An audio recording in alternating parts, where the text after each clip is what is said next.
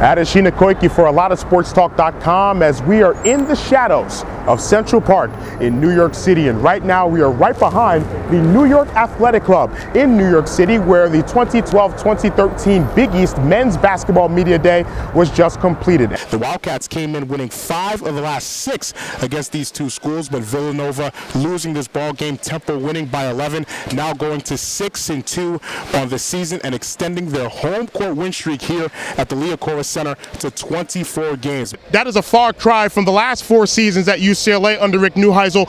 21 combined wins in the Rick Neuheisel era. In Jim Mora's first season at UCLA, 9 wins, a chance for 10 wins for the first time since 2005. And through the bad and the good, running back Jonathan Franklin has been one of the best running backs in the country. And it's to be said, has to be said, he's one of the best running backs in Pac-12 history, and that's saying something. And one of the players in the semifinals, of course, Serena Williams, playing some amazing tennis here, has not dropped a set here at Flushing Meadows. She will take on the #1 ranked player in the world, the Dane Caroline Wozniacki. Should be an amazing matchup. Wozniacki, of course, looking for her first Grand Slam. Kloof moves to the left now. High screen Nicholson. A pass top of the key to Andrew for 3. It's up. It is off the front of the rim, then drops in. As Andrew Nicholson got the rub of the green on that shot. Nicholson 3rd and 1 at Oregon's 36. 3 tight ends. It is the play action again. Luck is back over the middle. He's got a man wide open. 10. Looks like Fleener. And it is a touchdown for Stanford. Chaz Williams scything through the defense, but his layup no good inside. Rebound to Nicholson. Fires an outlet pass to Conger. Ahead of the field. And a 2-hand flush. Donnie's back in front. Andrew Nicholson can do anything and everything on the court. How about a 70-foot bullet of an outlet pass to a wide-open Demetrius Conger, who has 4. When you're at Providence, you coach Billy Donovan, now a head coach at Florida. When you were at Kentucky, you have guys like John Pelphrey, Sean Woods, who are now head coaches. In your Louisville career, Travis Ford.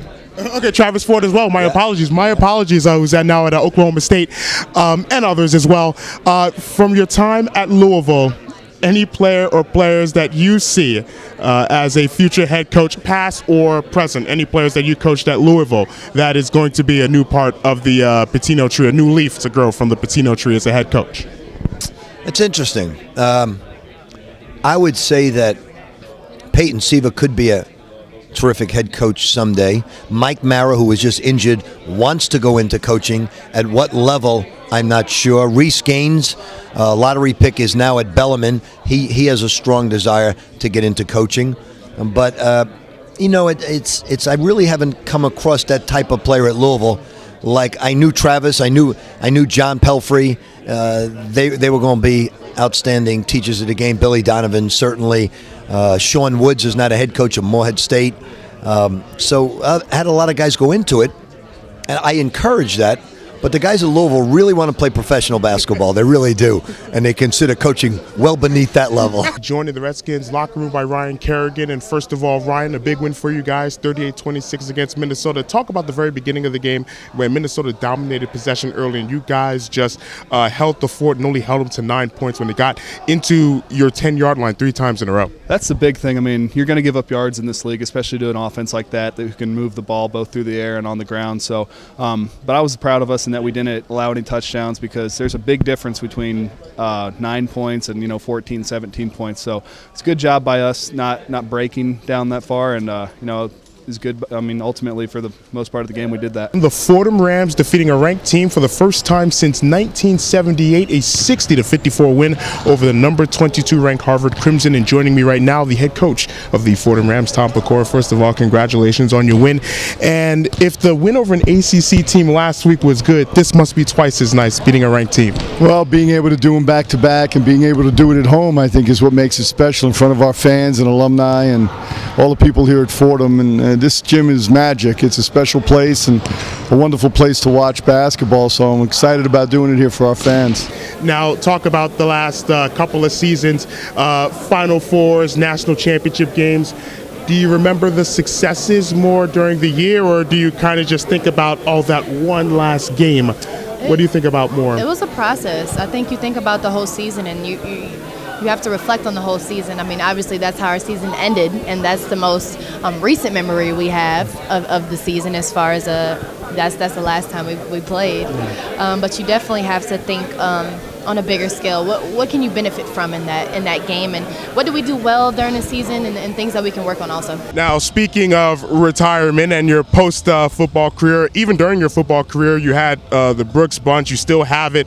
Such a big effort in you instilling some good values into the youngsters. Where did that come from? And talk about what you want to instill in the youngsters that you help out and take into your foundations. Well, I thank God for the platform that He's given me of football. Without this game of football, who knows if those things would have been possible at that level. And I think it's simple. I believe a kid, when you're given the opportunity to overcome an obstacle, when you overcome that obstacle, you owe it to yourself to throw the rope back and give someone else that rope to grab hold to and pull themselves over their obstacle. And you keep throwing the rope back. That's what I like to say, continue to throw the rope back, because if you don't, that investment that you made in yourself to overcome that obstacle, it goes to waste. There's no return on it because you're not giving anyone else that opportunity. From sewing to culinary activities, it's all in a day's work for these East Texas high schoolers at their Hustle up, go win the game, let's go. Football camp. The 4th and 1 football camp in Mount Pleasant is much more than X's and O's. In its second year, the week-long camp focuses on local at-risk youth, as it's free for all students accepted. Just as important, it balances sports training with life skills classes and standardized test preparation, the only football camp in North America to do so. I like the focus in the front row. I have a greater passion for teaching the whole person. I believe it was Aristotle that said that you don't just teach the physical body, but you teach the mind, body, and spirit. And so I think that's kind of the beautiful thing about this camp, is that it does all three. Just shy of 2 hours of each jam-packed day at 4th and 1 is spent right here on the gridiron. So 4th and 1 provides these children, in a positive way, a reality check. We have them sit down, take almost a full-length SAT.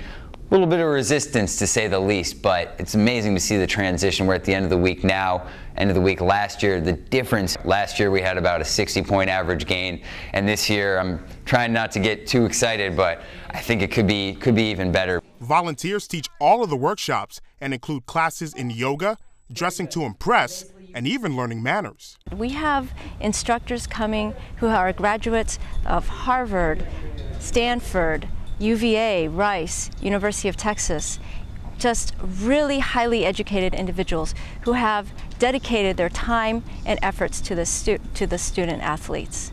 Moving the chains on the field and in the classroom is the mission statement of 4th and 1, and it's proven to be a touchdown for everyone involved. For ESPN The Magazine, I'm Adesina Koiki.